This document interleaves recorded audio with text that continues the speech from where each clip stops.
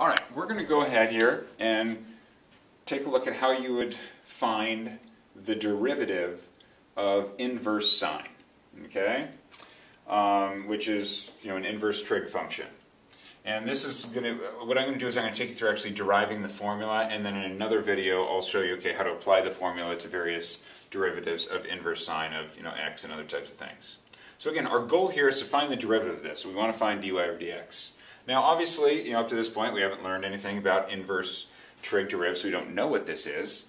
But we do know how to find the derivative of trig functions such as sine, cosine, and so forth. So in this case, specifically sine.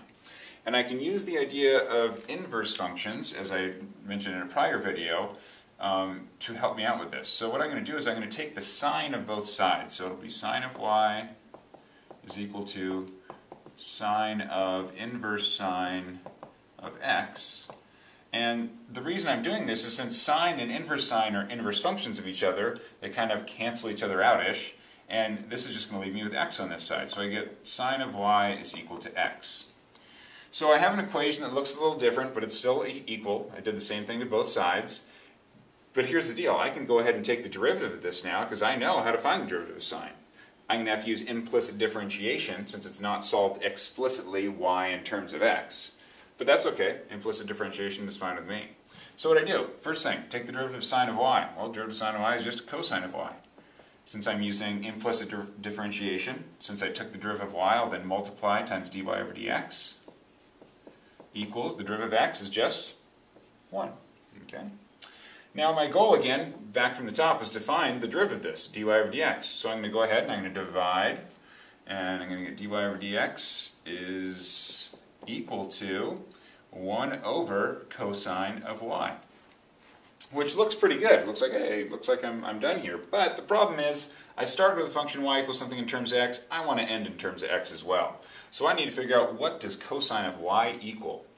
So what I'm going to do actually is go back to, you could use your original equation or this equation right here, either one, and I'm going to set up a triangle based off of that. Because this relationship right here, sine of y equals x, describes a certain triangle. So it describes a right triangle.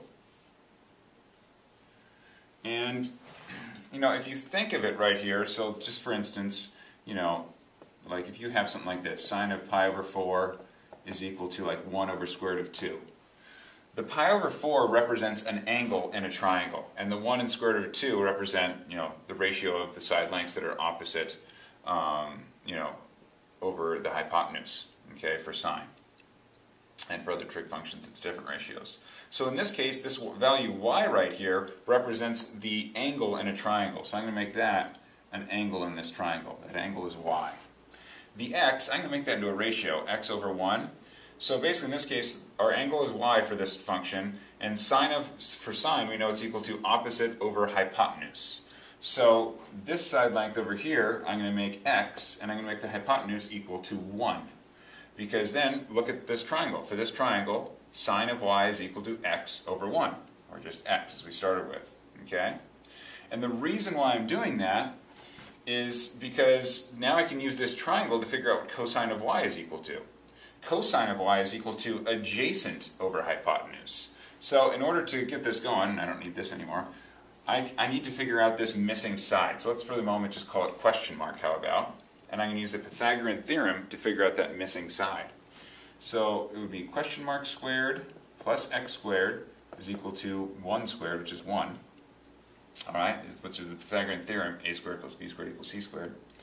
I'm trying to find this question mark side right here. So I'm going to go ahead and subtract x squared from both sides. Minus x squared. I'm going to go ahead and take the square root of both sides. I'm going to get question mark is equal to, now it should technically be plus or minus square root of 1 minus x squared. But since I'm dealing with triangles, side lengths, I know it's a positive value. I can't have a negative value for a side length. So what I found is this question mark, this missing side length right here, is square root of 1 minus x squared.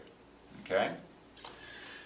So I can go back and I could do this one or two ways. I could simplify this right now and write it sort of as 1 over cosine. That's the same thing as secant of y. But let's just go ahead and put it in what I have for cosine here. So cosine of y is equal to adjacent over hypotenuse. Again, cosine of y is equal to adjacent over hypotenuse. So cosine of y is just equal to square root of 1 minus x squared over 1, or just square root of 1 minus x squared. So instead of writing cosine y, I'm going to write square root of 1 minus x squared. Again, over 1, but I don't have to write over 1. Dividing by 1 doesn't do anything. So this right here is the derivative of inverse sine of x. Okay, we were able to use our knowledge of inverse functions, the derivative of sine of y, make a triangle, and find that out. So that's how you derive inverse sine of x. Now for inverse tangent of x or inverse cosine of x, you would use the same idea. And I'm not going to go through those, but again, it would be the exact same idea as you would do right here.